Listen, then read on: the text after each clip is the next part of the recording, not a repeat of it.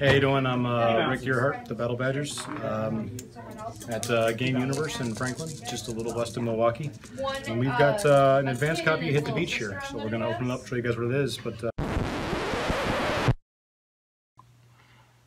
Right, so around that point I realized that the game store was not a good place to record this. There's a lot of people having a good time playing games at the game store, and it makes it kind of difficult to really give you guys a solid look at what's going on in this box. So left the game store, came home to the Badger bunker here, a little quieter, a little more intimate, a little closer to the scotch. We'll take a look at everything here. So I've taken everything out of the box, and let's take a look. All right, so first off, we're going to start with our Shermans. We have a stack of 8 cast hole M4 Shermans here. Let's see if I can give you a solid look at the sprue. See, you've got that cast hole with the small hatches there, 75mm turret, 75mm cannon. You know, that's a pretty familiar tank, right? And then alongside those, we've got this new little 76mm sprue. On here, we've got another cast hole, but we've got those oblong hatches going on there. The turret for the 76 and the cannon for the 76. So with that in mind, we have the option to build, I suppose, 8 75s out of here, or 5 75s and 3 76s, or anything in between. And so at that point, we'll finish up our allies by taking a look at our paratroopers, and I suppose start off our Germans by looking at our grenadiers. And they are conveniently both located on these sprues. These guys here should look pretty familiar for all you salty old vets. These are the same sprue from the old open fire set. Lots of great models on here. We've got a couple of tank commanders on here as well. And one thing to keep in mind, let's see if we can find the gentleman here. But the old open fire set was American paratroopers working alongside some British Shermans. So, let's see, where's the gentleman at?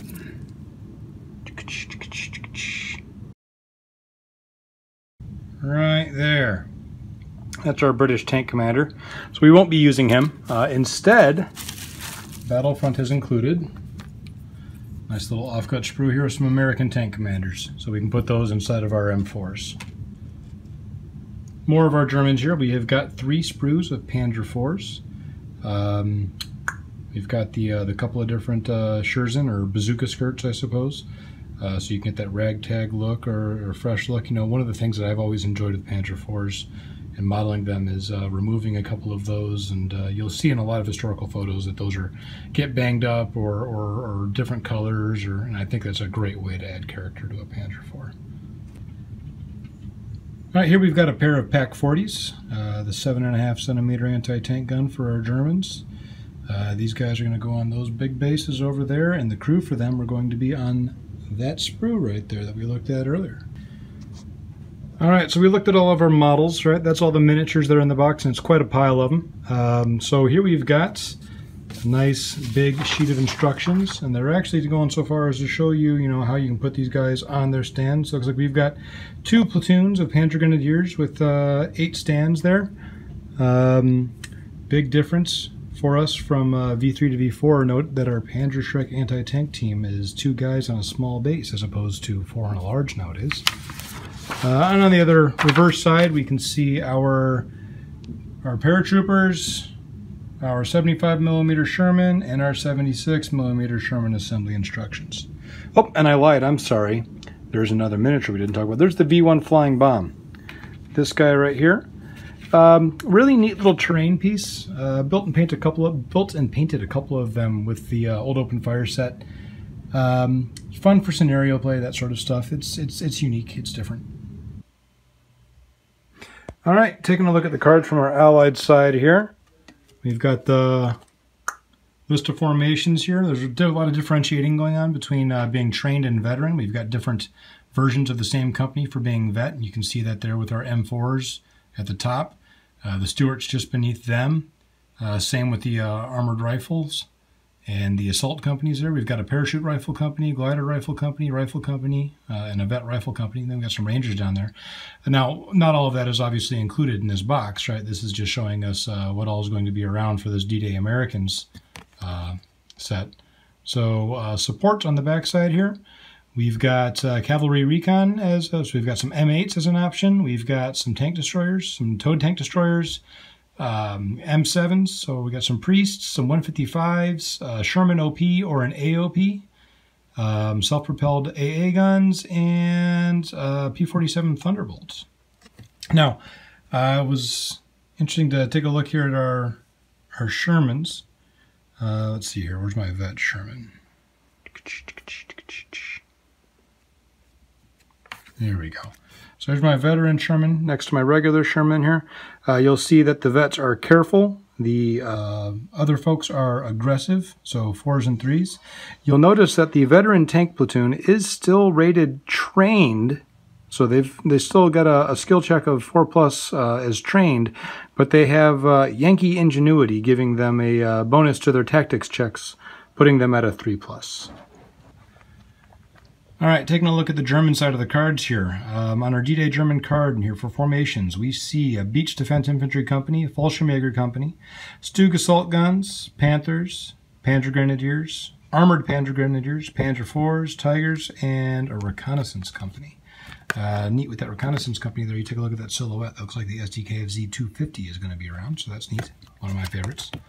Support-wise here, I see Jagdpanzers, Pak-40s, 88s, 105s and Vesps, 105s and Hummels, Nebelwerfers, Panzer III OP, Pumas, Scout Troop mounted in 250s, some AA options, light and quad, and then a 2cm light AA platoon and an 88 AA platoon. So you have two options are for 88s. One is AA, one is Tank Hunter.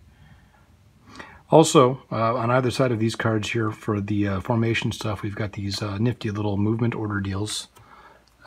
Those also show up over here. Got some neat art on the other side of them. So we've got our Panther tank there. These are always a really nice resource to make available to new players as they're learning or demoing the game. But here are our cards for the German side of things. We did have a question on Facebook. I believe Dan Neal asked whether or not there was a neat little way to store or carry these cards, and like he'd heard something about a tin. Dan, I'm sorry, there is not a tin in here. However, if you're looking for a neat way to store your cards, Office Max has, and so does just about a lot of the little hobby stores, has a slick little piece of plastic that that they fit just about perfectly into. I will try to find something a little more specific and shoot you a link. Dave Clifford also asked whether or not there were any 5-hole bases. There are no 5-hole bases. All of our medium bases are 4-hole. We've got 3 2-hole ones, so it's going to be our bazooka and our 2 Panzerschrecks. Some 3-hole ones for our formation HQs and platoon commanders. And then the 2 big ones for our Pak-40s. And then we've got 2 sets of plugs and this lovely little bag of dice. Also in the Hit the Beach set, we've got this pocket-sized rulebook. Complete rulebook, just like you're used to for the starter sets, right? That's we've seen those in army boxes and that sort of stuff for a while now. And then we've also got this neat little front and back, looks about 8 pages of core rules. The idea being, hey, you can read this pretty quickly and have a pretty solid grasp on how this game is going to work and get started with it, right? I've read it myself. Does a pretty good job. The only thing that I would point out to any new folks who are picking it up, it does neglect to mention that infantry can be concealed whilst sitting in the open, so long as they didn't move. So that is mentioned right there in that rule book. So this will get you going just fine, and then the rest of the details are right there. Anyhow, so I've got 3 sets of Hit the Beach here. One of them we're going to be painting up to demo with. We will be at a convention called Tabletop Minions Expo in Oshkosh, Wisconsin, on the well, next weekend, I suppose.